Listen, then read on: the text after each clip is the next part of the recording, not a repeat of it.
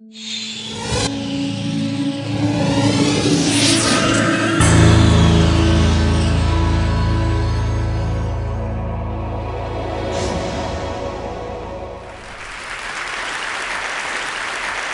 of the greatest innovations and developments in the world often happen at the intersection of two fields. So tonight I'd like to tell you about the intersection that I'm most excited about at this very moment, which is entertainment and robotics.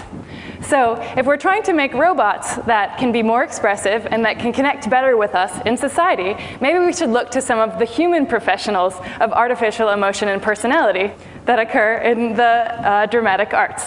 I'm also interested in creating two new technologies for the arts and to attract people to science and technology. Some people in the last decade or two have started creating artwork with technology. With my new venture, Marilyn Monrobot, I would like to use art to create tech.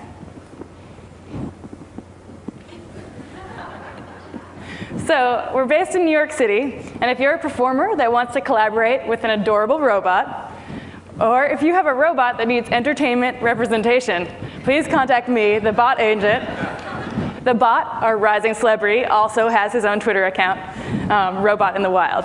So I'd like to introduce you to one of our first robots, Data. He's named after the Star Trek character. I think he's going to be super popular. We've got the robot. In his head is a database of a lot of jokes. Now, each of these jokes is labeled with certain attributes. So it knows something about the subject, it knows about the length, it knows how much it's moving. And so it's going to try to watch your response. I actually have no idea what my robot is going to do today. So it can also learn from you about the quality of its jokes and cater things sort of like Netflix style over longer term to different communities or audiences. Children versus adults, different cultures. You can learn something from the robot about kind of the community that you're in, and also I can use each and one of you as the acting coach to our future robot companions. So some of you in this middle section, you have red, green paddles. If you like what's going on, you should do the green. If you don't like the subject or the performance, you can hold the red. Now, don't be shy. It's just a robot. It doesn't have feelings yet. And the rest of you you still count, you still matter. There's also a microphone that's listening to the aggregate laughter and applause and booing. I hope not, to help make some of its next decisions. Right, so let the robot stand-up comedy begin.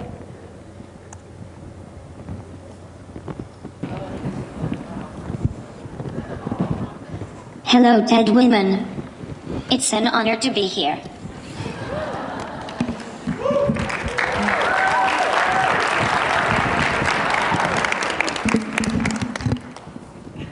You guys are looking good out there.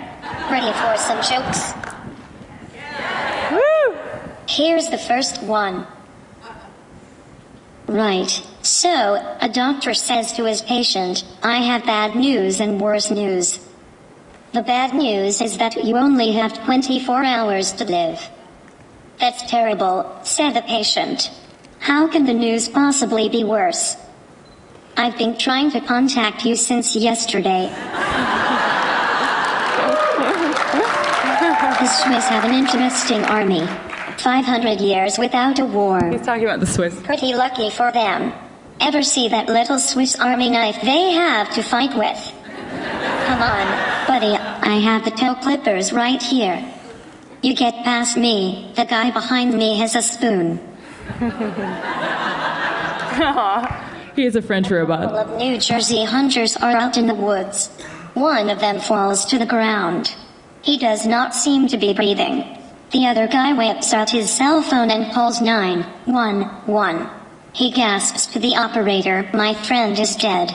What can I do? The operator says, just take it easy. I can help. First, let's make sure he's dead. There is a silence, and the operator hears a shot. The guy's voice comes back on the line. Okay, now what? Question, why is television called a medium? Anyone? Because it's neither rare nor well done. But to be completely honest with you, I kind of love television. Any of you like television?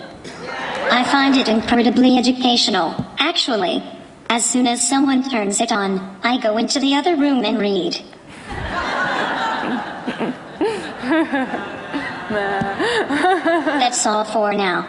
Was that okay for my first time?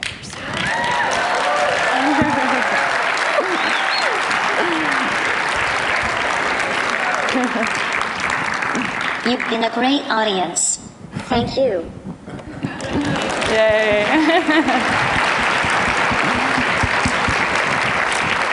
So this is actually the first time we've ever done live audience feedback to a performance, so thank you all for being a part of it. There's a lot more to come, and we hope to learn a lot about robot expression. Thank you very much.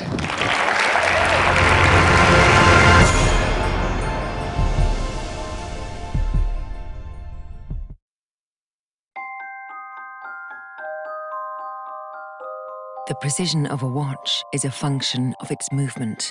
For Rolex and for Hans Wilsdorf, to guarantee the precision of a timepiece, the pressing question was how to protect the movement itself from the elements, not only water, but also tiny particles of dust.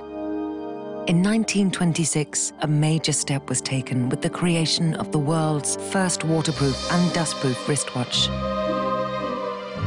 The Rolex Oyster was born. Over the years, subtle changes in the design continue to improve the Oyster, adding more comfort while keeping the style contemporary. And, along with style, more functions have been added. A Rolex wristwatch was the first to show the date through a small aperture on the face. It was also the first wristwatch to spell out the day of the week in full. In the early 1950s, Rolex developed professional watches whose functions went far beyond telling the time. Launched in 1953, the Submariner was the first Rolex watch guaranteed waterproof to a depth of 330 feet. Already on an incredible journey of innovation and design, Rolex decided to push the boundaries even further. In 1960, the bathyscaphe Trieste and Rolex made history. The submersible successfully dived to 35,800 feet below the surface of the ocean. A Rolex Deep Sea Special was strapped to the outside. The development of undersea exploration led to the launching in 1967 of the Sea Dweller 2000, waterproof to a depth of 2,000 feet. In 2008, the Submariner in gold is redesigned and the case features a new unidirectional rotatable bezel with a Cerachrom disc. Fitted with the patented Rolex ringlock system, the Rolex Deep Sea safely descends to 12,800 feet.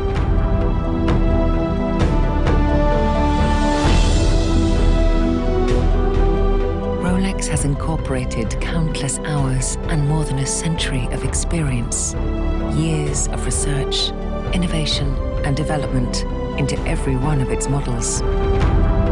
And the benefits arising from this work, including waterproofness, precision, and durability, are the result of Rolex's continuous pursuit of perfection. From the most elegant and prestigious models to the professional timepieces, all are exquisitely crafted. Piece by piece, we design and manufacture every single watch. And the story continues.